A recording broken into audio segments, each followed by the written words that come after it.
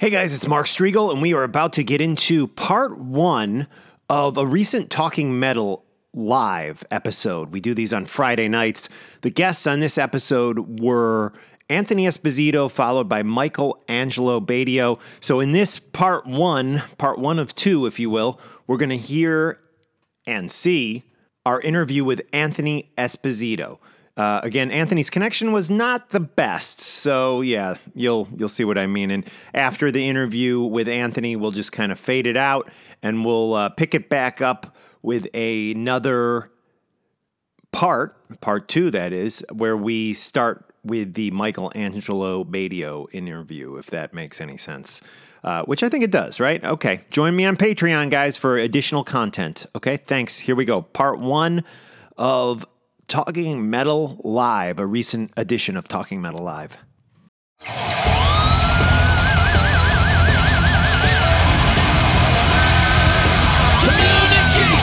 confrontation, dedication. Now is the time to speak your mind across the nation. Talking metal, talking metal, talking metal. Talking metal, talking metal, talking metal.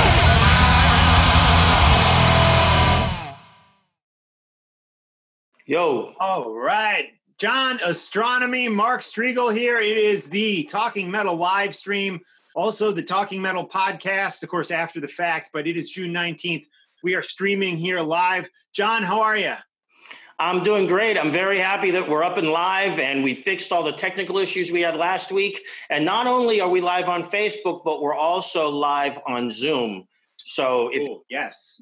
And who are the guests today? You want to tell us, John? Yes, we have two great guests. We have a longtime friend of mine, Anthony Esposito. He's been with a bunch of great bands. Currently, he's playing with Jakey Lee's Red Dragon Cartel. And we have Michelangelo Badio, who has played with Nitro. He's done solo stuff, and he is an unbelievable One of the best. Yeah, really. Guitar players. Yeah. And Michael is a longtime friend of mine.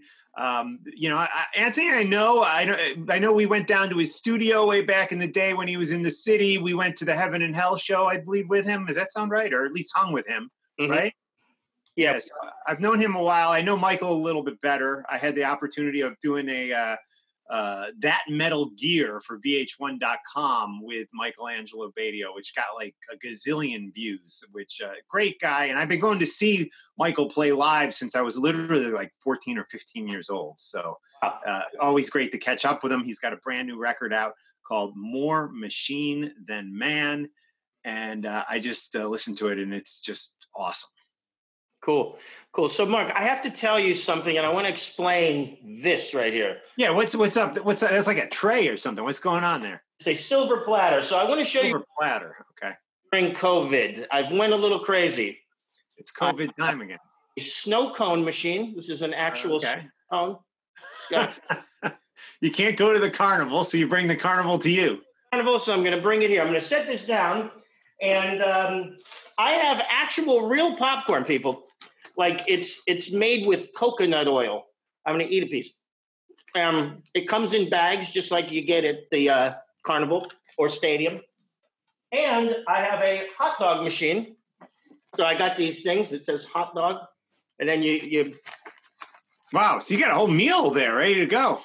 hot dogs in here. And then I'm going to save the best for last. Since we have guitar players on, and a bass player, I have a Diodario. I Love My Strings beer, draft Heineken that came out of a tap. Okay, let's do a Talking Metal toast. Cheers. Ka-ching.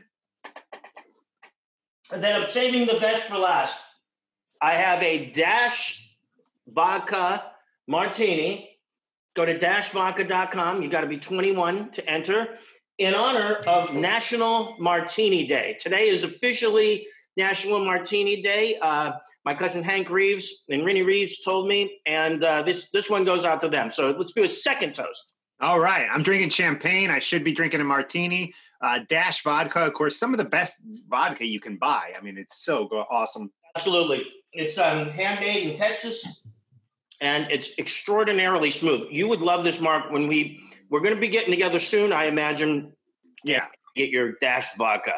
Yeah, and I can't wait for the day. I was talking to Emily about the show, and I was like, well, I don't know, when the COVID stuff we're in the clear, which it seems like we're going that direction already here in New Jersey. I said, we got to go to John's to do this.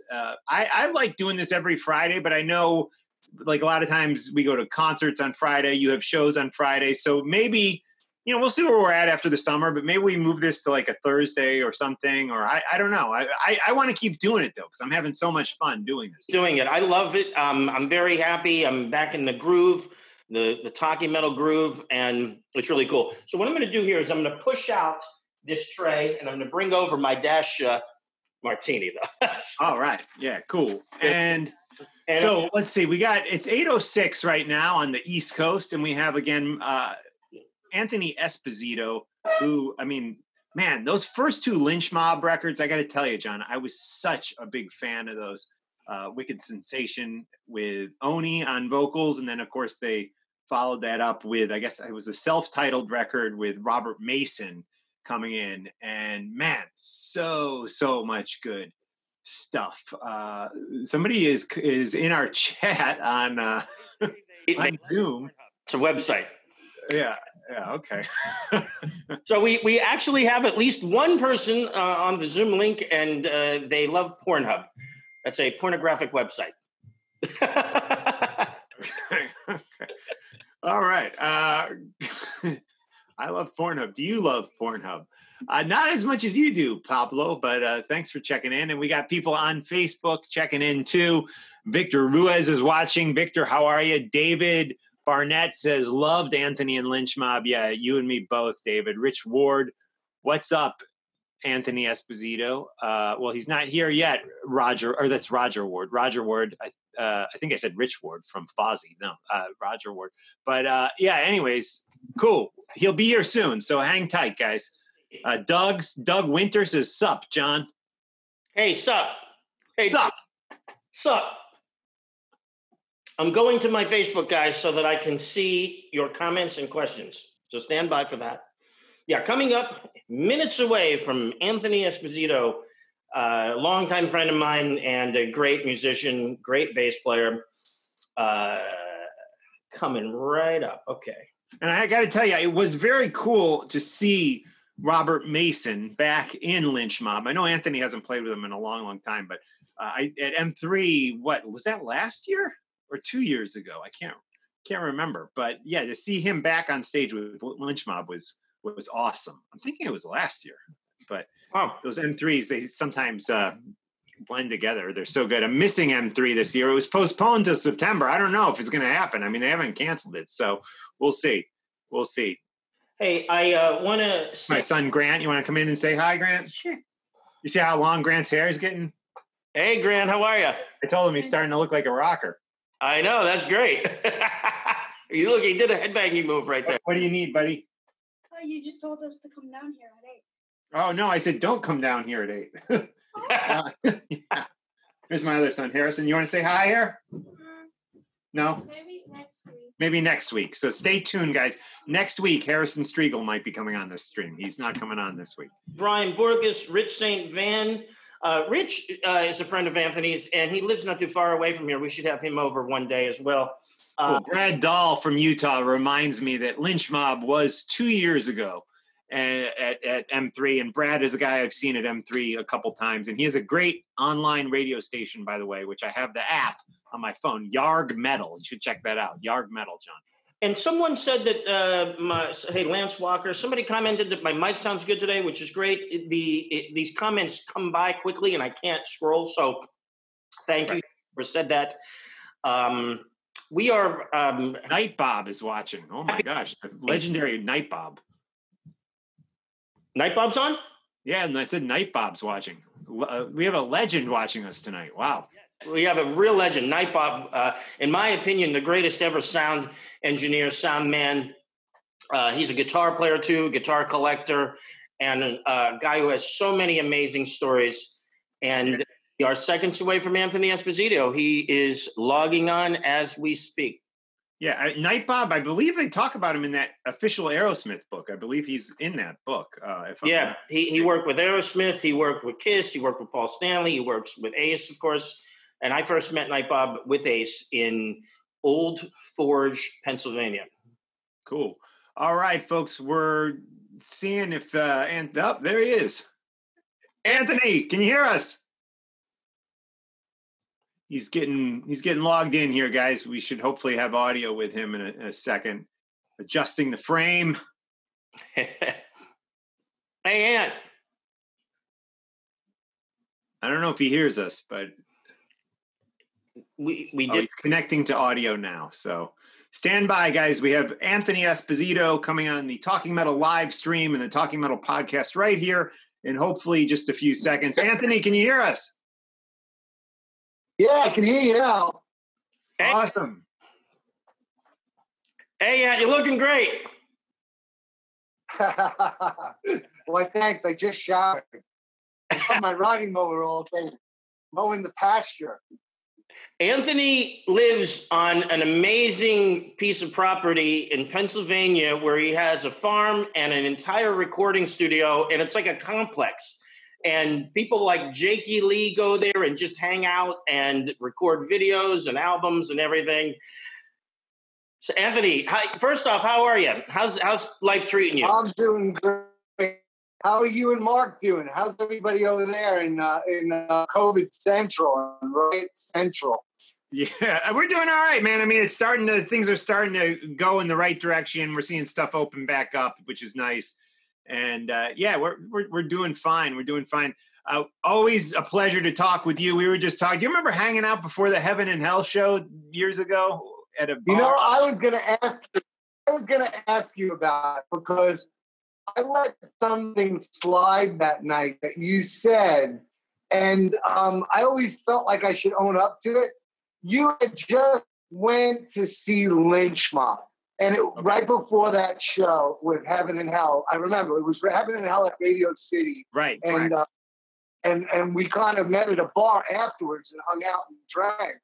And you had said something. I was like, you said something that you just went to see Lynch Mob like a couple weeks before that. Okay. And it was the Re-Evolution tour. And I said, well, how was he? And you go, it was okay. He had a bunch of young guys in his band. They were okay. And that was me because I had cut my hair really short. It was when I had my spiky haircut. Oh. And so I let you go. Like I kind of just like let you go with it. And Right. it's like I should have told him that was actually me on bass, you know? Wow. Well, Great. That's so funny, Anthony. Anthony, you were lucky. You can cut your hair short. You can have spiky hair. It's back like it's to your Lynch Mob length at this point now. And you're lucky. I wish my hair doesn't grow. It just stays exactly the same all the time. In this weather and in this humidity, I'd way prefer to have it short and spiky than long. Yeah, humidity definitely plays tricks on my hair for sure. So the last time I saw you, you were on tour Red Dragon Cartel, which to all the fans, I'm sure, know that's Jakey Lee's group that he put together. And the stuff is great. You were touring for the Patina album that came out in 2018. And so what's happening with Red Dragon Cartel? Well, we only did like 25 max shows last year to promote Patina. And we're really proud of the CD. We're really proud. We put our time, it's a year and a half to make it and create on the ranch. And we really took time, and we're really proud of that CD. So we were going to go out again. We had a run booked in April, and the whole COVID thing hit, so we had to cancel it. So I think I spoke to Jake today, and he's going to book some more shows in the spring. He wants to promote Patina more. He doesn't feel that CD got its promotion by touring on it, you know?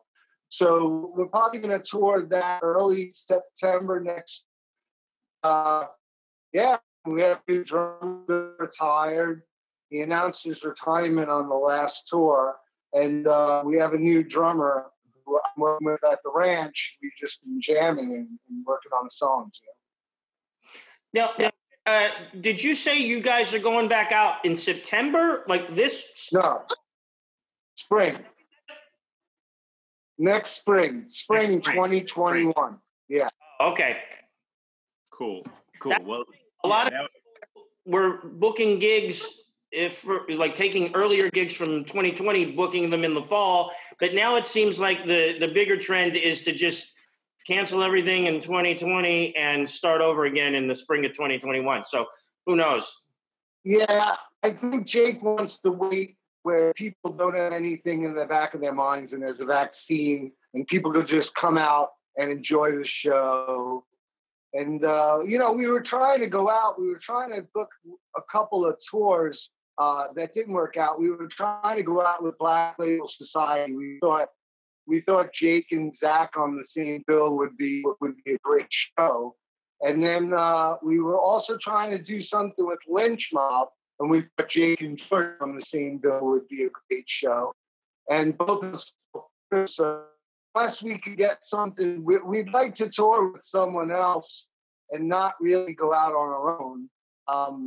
This way it's more people, a bigger place, and we can spread the word more. But, we're going to take what we could get, Right. Wow, that would be amazing to have you guys, Jakey Lee and George Lynch, doing a tour together. That would be really... Yeah, George passed on the idea. And that's when he announced that Lynch Mob was going out with Dawkins. Okay. All right. Well, speaking of Lynch Mob, it's been 30 years now. This is the 30-year anniversary of that just insanely good Wicked Sensation record, an album that you were heavily involved with and played on. Max Norman producing, of course, of Ozzy and Megadeth fame. Any memories you can share of that album coming together, like maybe going into the studio and working with Max? Well, we brought in Max next to Tina.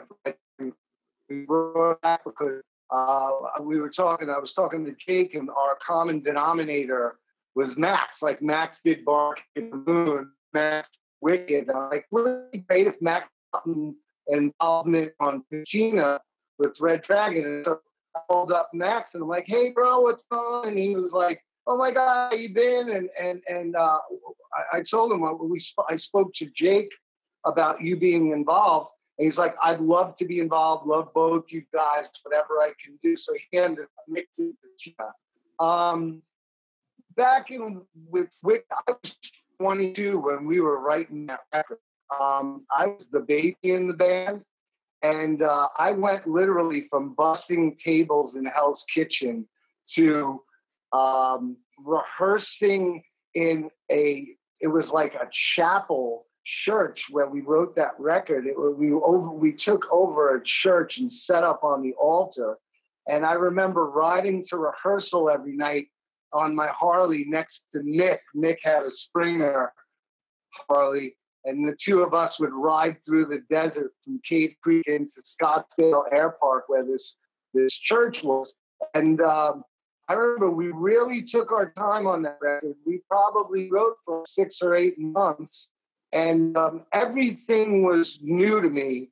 The term first barbecue was definitely the case with me in that record.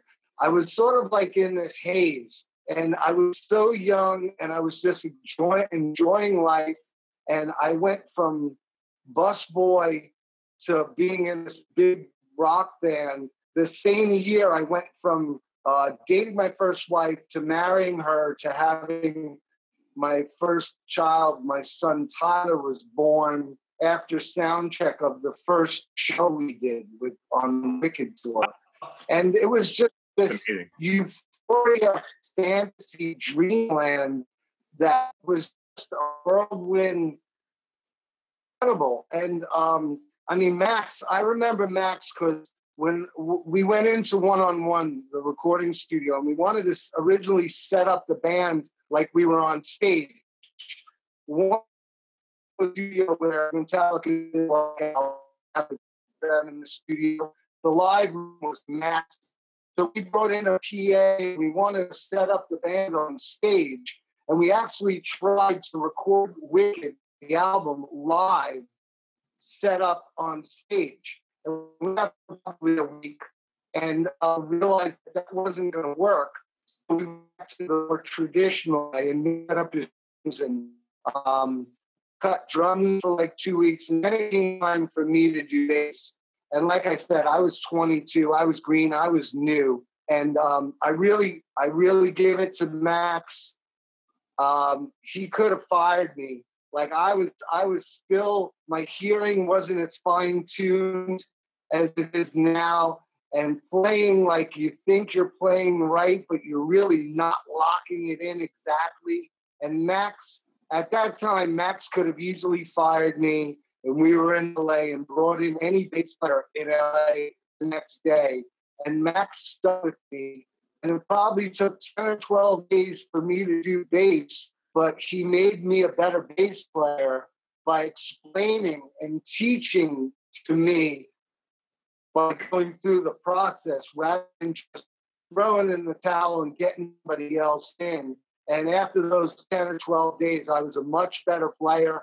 And he taught me how to listen, which is very key in being a musician. It's one thing to play along with a CD, but it's another thing to play inside the music, inside the song, and listen to what other people are doing and lock in, you know? And I cherish him, and I thank him dearly doing that because he made me a better player. And now when I'm in the studio and I'm producing newer bands, I understand when they go through that, and I'm way patient and explain to them and try to teach them how to live with Max me, sort of pass it down, you know, keep teaching, you know. Anthony, that's such a great story, and I really think it's great that Max saw something in you and was patient and worked with you and really made such an imprint on your playing, and now you're producing and you're working as an engineer and producer with other bands in your studio. So that's a great story, and who better to learn from than I produced Ozzy and all these other people. Yeah, I mean, he's a legend, and he's a legend for good reason, you know. Like, he's a teacher, he's a mentor, and you know, like he could have Bob Paisley and then to have the bass in the band, but actually took the time, and I thank him, and I owe him a lot. Nice. Mark? Cool. And then, of course, after that first record, it was about, I guess, 2 years later, you came out with the self-titled, and it was a new singer, Robert Mason, who we now know from Warren. I think he's doing Lynch Mob again, actually, right now. Any memories of Robert coming in and you guys going out with him and recording with him? Yeah, I mean, I remember the whole Oni debacle and rift between George and Oni on the road, and George trying to fire Oni or Oni quitting or whatever the storyline is. But I remember all the events that led up to that. And the last we did with Oni is that In Concert live national TV show on ABC. It was a Friday night show called In Concert, and that was the last show we ever did with Oni. And then the hunt went on, and we auditioned a bunch of people to sing. And Robert flew out from New Jersey, and he blew us away. And we immediately started writing record. And George wanted to make sure that we didn't fall into the same live pitfalls that we fell into with only performing live on the Wicked tour. So we went out and we tried to burn Robert out. We literally took like a hellacious run up and down the West Coast. It was like 14 shows in 15 days of that. We were headlining, so we were playing 2.5 hour sets and we literally were trying to destroy Robert's voice, and we couldn't do it. He just kept getting stronger and stronger. Every night he would deliver again, and then we try again, and then, we picked the hardest songs, like Street Fighting Man and Tooth and Nail, like all the high stuff that's hard. And we tried to blow him out, and we couldn't, Wow. And after that run, we did that little run. It was probably like a 2-week run up and down the West Coast. We went back to Phoenix where we were based, and we started writing the second record. And that's when Keith Olsen was coming out to Scottsdale and hanging out with us, and we were working on the second record. Wow, right on. And of course, we've spoken about Jakey Lee and George Lynch, but you've also played with another legendary guy, Ace Frehle. You spent how long with Ace? Yeah, some guy named Ace, right? Yeah. It was good. There were times where we were on and we worked, and then there were times where we were off a lot because he was doing like science fiction and signing stuff instead of I think all total, like the day I met him at his house on his couch to the day that I got fired, it was probably about 7 years.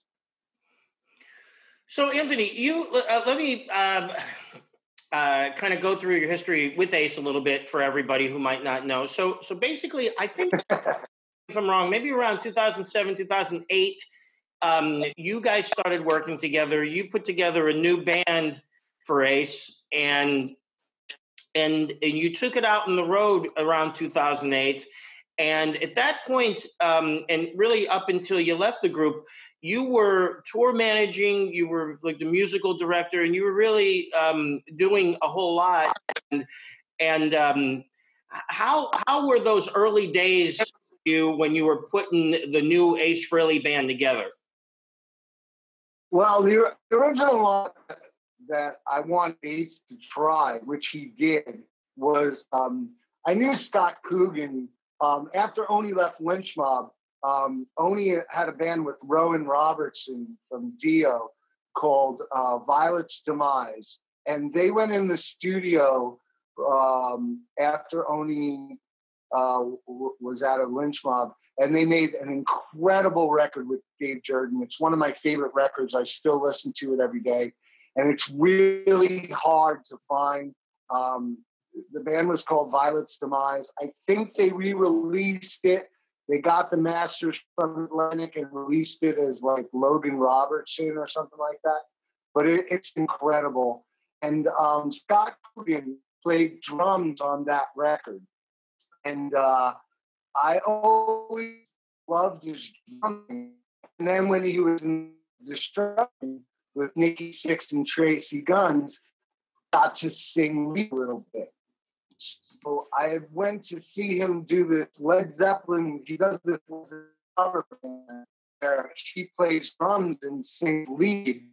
And close your eyes, and he's doing Bonham and Plant, and you swear it's them. He's that good. And I was like, he was out in Australia, and I was like, Scott, you got to get up here. I really want you to be Ace's drummer because you sing so great. It'll open us up to do the Kiss stuff that Paul sings. Like we could do Love Gun, and we could do all those songs if you get up here. And so we flew up, and he came up and stayed at my apartment in New York. And at the time, my buddy Jason, I played for a minute in the Bullet Boys with him. He's close to our age, and he wanted to play guitar with Ace. He grew up on Ace's riffs, you know.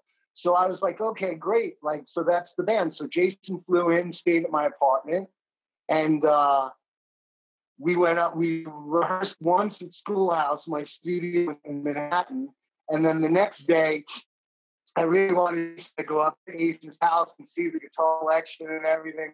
So I was like, hey, Ace, what if we come up and jam again today? You know, I'll bring Scott and Jason up on Metro North and we'll jam out up to Ostronomy, you know? and we'll play again, because I really wanted Hooker to see Ace's collection, you know. And so we went up and we jammed again. We had a great time, but Jason needed to work, and we were going to do the Anomaly record, and Ace obviously was going to play all the guitars. So that was when Jason and Alice Cooper's band and toured with Eric on drums. Singer was playing drums, and they toured. I saw them with Heaven and Hell and Queensryche at Jones Beach, and Jason was playing guitar with Alice Cooper. And then Jason got Fighting a Death Punch. So then we held the audition again.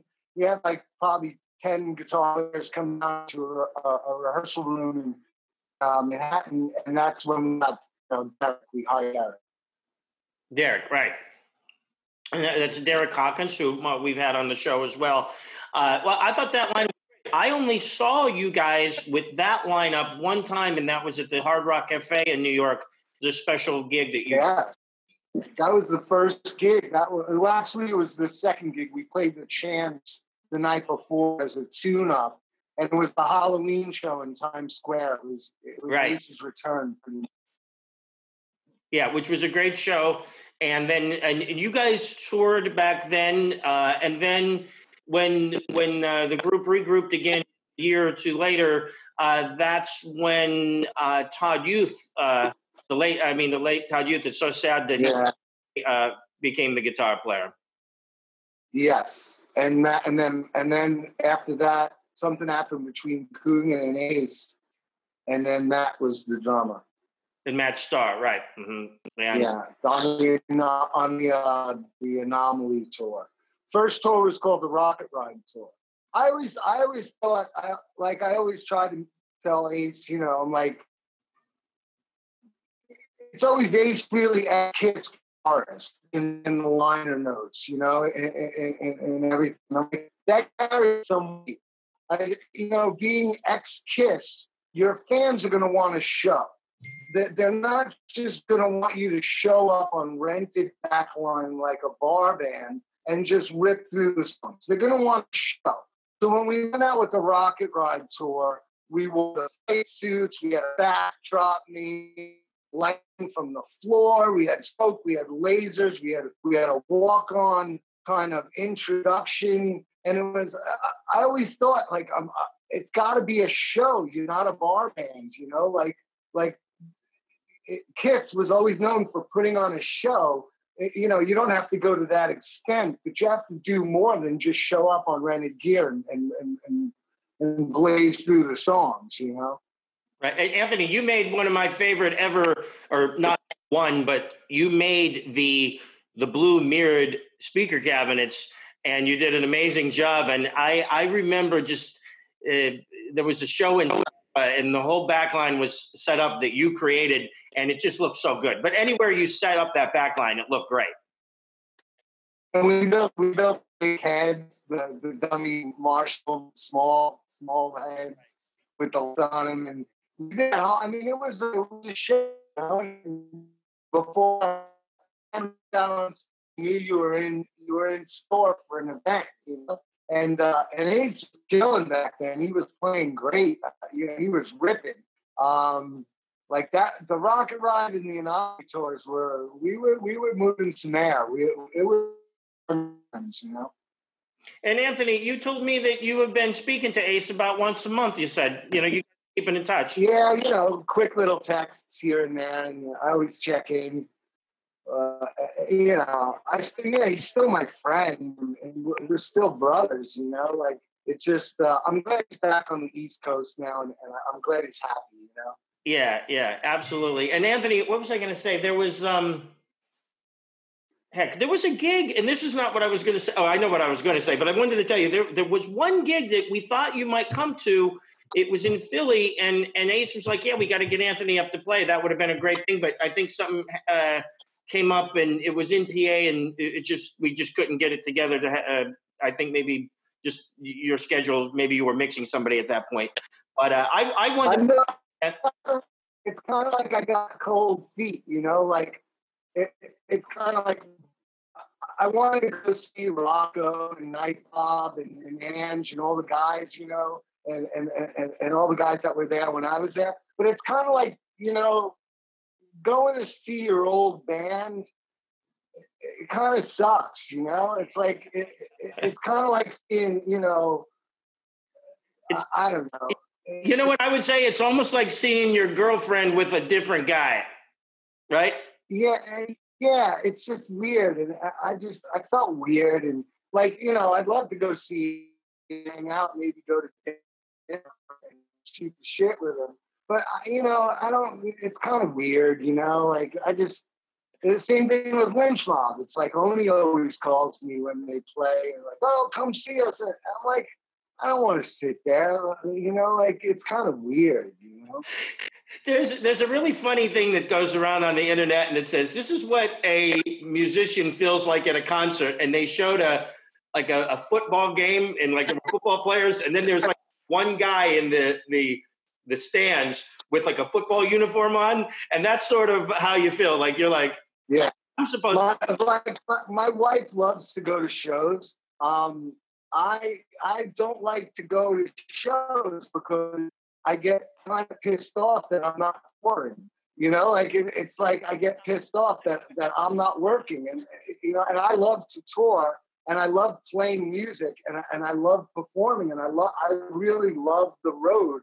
So if I go see another band, even if it's a band I've never been in, I still get like kind of pissed. Like I want to be out there, you know, I want to be on the bus.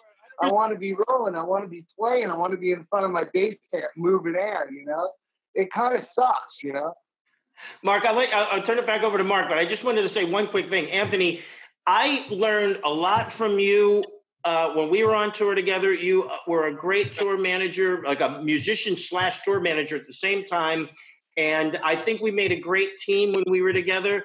We did. Yes. You had the harder part, though. You had the harder job.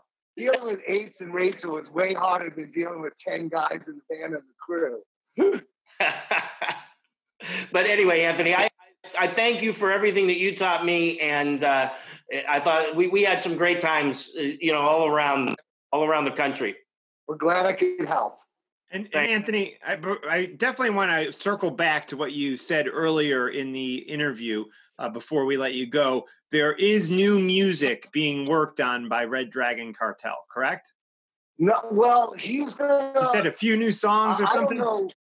I don't know what Jake's doing in Vegas. He might be noodling on his guitar and coming licks. I haven't heard anything, but what he said was he would love to tour spring 2021, and then after we tour on Patina and give it its due, then he can reevaluate anything and then look and see if he wants to do another record or not. Okay, good. Thank you for clarifying that.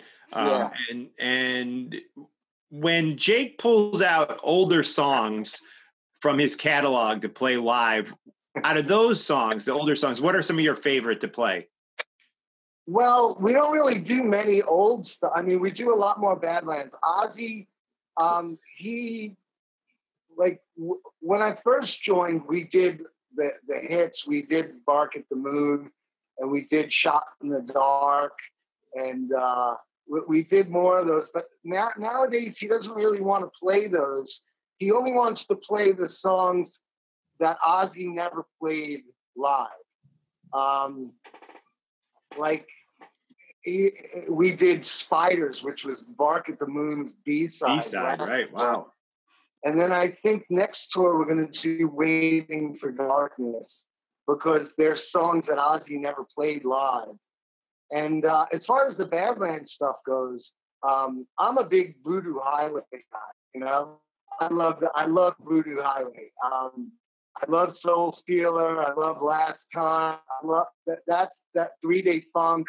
That was the record that I really loved.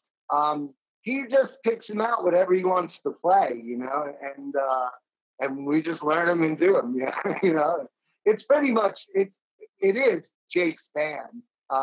We're just there to help him get his musical vision across. You know, he calls all the shots.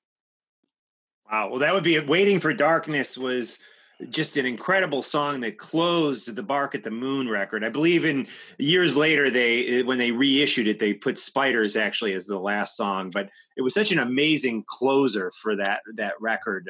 And that would be an absolute treat to see you guys play live. So you're thinking maybe in 2021. I mean, I remember when Max came out to mix Patina, he came out to the studio to listen to recorded versions of the songs that at that point where they were. And he loved the record. And I took him and Jake to this barbecue joint. And this barbecue joint was like a biker joint. And there were like 5 or 10 people in there. And Max got up from the bar to go to the bathroom. And Jake went out to the parking lot to call his wife. And I went to the jukebox and I put Bark at the Moon on the jukebox. And then when the two of them came back in, they sat next to me at the bar, and all the bikers and biker chicks who were shooting pool were all singing along and rocking it out. And little did they know that like Jakey Lee and Max Norman was sitting at the bar 5 feet from them, you know. Wow, that's awesome. And they bitched and moaned. Neither of them liked the mix on that record. They both felt that Max should have mixed it. They both said that the keyboards are too loud and the guitars aren't loud enough. And who mixed that? I believe that was Tony Bongiovi, who I believe mixed it. Tony, I was in a band. The band I was in right before I joined Lynch Mob was managed by Tony Bongiovi. The band was called French Lick because everybody in the band except me was from French Lick, Indiana. And we used to like sleep in Tony Bongiovi's apartment on the penthouse at Power Station. And we just helped out around the studio. And that's where I think I caught the studio bug, you know.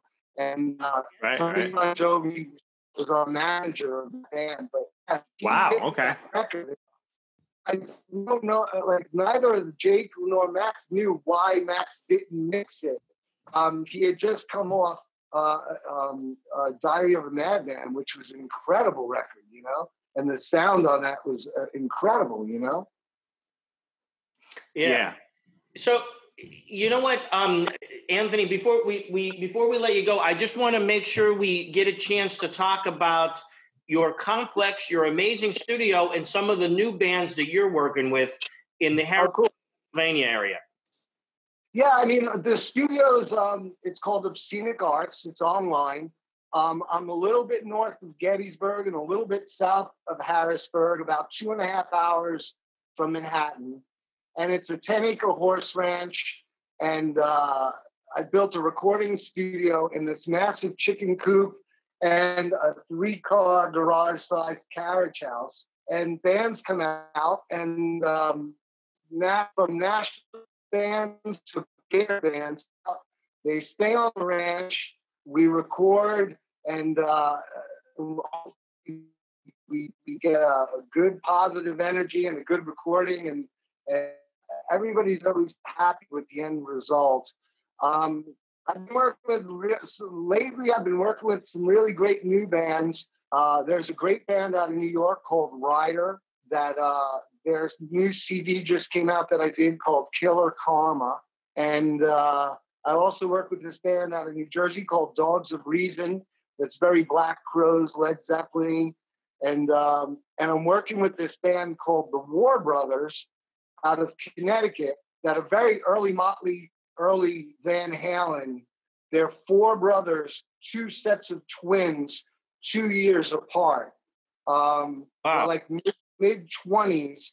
And their father taught them right. They were raised on old school metal like Van Halen and early Motley. And they play, and they're really great. We just, they were just out here last weekend. We were cutting vocals. And then I'm working on this really great new project called Legendary Artists. And it's this great couple that owned an amazing bar in San Jose called The Rock Bar. And they moved to Reno. And it's got a lot of people that played The Rock Bar on it. The first song I just mixed had Frank Hannon from Tesla and George Lynch and Greg Golden and Joe Retta on it, a great song called Cherokee. And Gary Hoey's on one song. Then there's another song they're talking about maybe getting George, Warren, and Jake to all play on, or Kirk Hammett, Warren, and Jake to play on.